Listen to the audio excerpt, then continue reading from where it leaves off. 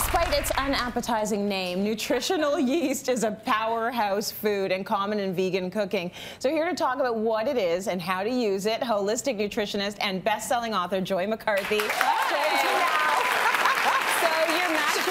You're matching the yeast today. Yes, I'm dressed just like nutritional yeast. I love it. And it's not the most appetizing looking thing either. Right. But it's really tasty. So it's actually a species of yeast called Saccharomyces cerevisiae. Okay. And then it's all about the process, which is what makes it nutritional yeast. So it's actually cultured for several days on a medium like molasses or beets, because that has to provide the food for it to grow. I know it sounds kind of like nasty. Still gross. And then once it's ready, heat is used to deactivate it. That's why when you hear nutritional yeast, people always say, well, it's not yeast that helps bread rise, because it's inactive yeast. So heat is applied to deactivate it, and then it's washed, and then it's dried, and then you get it in a flaked form. Like you can buy it in a flaked form, you can buy it in a powder, you can buy it in like granules, and it has a nutty, cheesy flavor.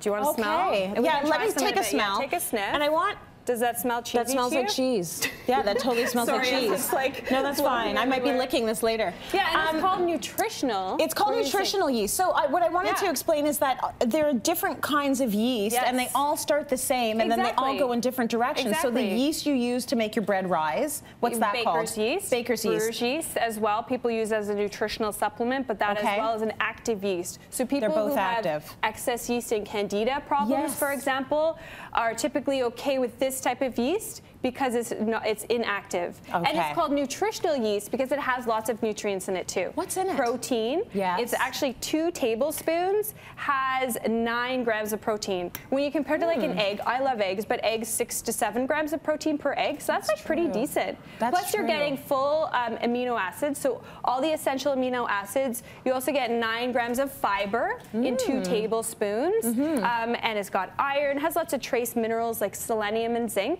Zinc is really good for your immune system. Yes. But why a lot of vegans love this is because the B vitamins has lots of B complex vitamins. All right. But there's 2 different, like when you go grocery shopping, there's 2 different kinds of yeast. There's fortified and unfortified nutritional yeast. So the fortified has the added B12, because a lot of people get confused actually, and they think that nutritional yeast is a source of B12. Right. But what you have to remember is it's synthetic B12. It is added to it. But for someone who doesn't eat any animal foods, you actually really need to make sure you get B12. B12 is really important for your nervous system. What else would you get B12 from if you didn't get it? Animal foods. So meat, chicken, dairy, eggs. Yes. So that is why it's really important, and that's why many vegans love nutritional yeast, because they can get all the B vitamins that they need. Plus, really important for energy metabolism. Okay, so even if you're not a vegan, though, you would suggest trying it because it's got so many nutrients in there. It's tons of fiber. It's got a bit of fiber. It's got a ton of protein. And a lot of flavor. So how would we use it? So we go to the aisle and we see the fortified nutritional yeast. The flake stuff. And now I take it home. What do I do? Okay, well, do you like cheese? Yes, I do like cheese. Everyone likes cheese, I like cheese. So I cultured my own cashew cheese. So we can try it here. She's a pioneer, everyone. I know, I feel Were you at home churning butter? But you know what, honestly, it's so easy. Is it? It's so easy. All you need is, so I add nutritional yeast because it has that cheesy flavor, obviously. Yes. I add some probiotics. Okay. I soak the cashews. Yes. I mix everything together in a blender, and then I just let it sit. On your counter? Well, normally I put it in my oven, but just remember, put a Post-it note on your oven door, because I've totally done that. Because I might forget it. Turn on my oven, and then you're like, what is that stink? So it takes up to 72 hours, and then you're culturing it. You're literally making cheese. So can I try some cheese? So it's like a very creamy cheese. Okay. It smells very cheesy, but it has a more mild. What does that mean, Joy? Like in a good way. Okay. But it tastes delicious. It's actually, and you add the taste delicious. Yeah, do you love it? It's so good. That's very good. You made cheese, girl. I know. I'm so proud of myself. I'm so proud of you. It's the easiest thing. Oh my God. I'm very good.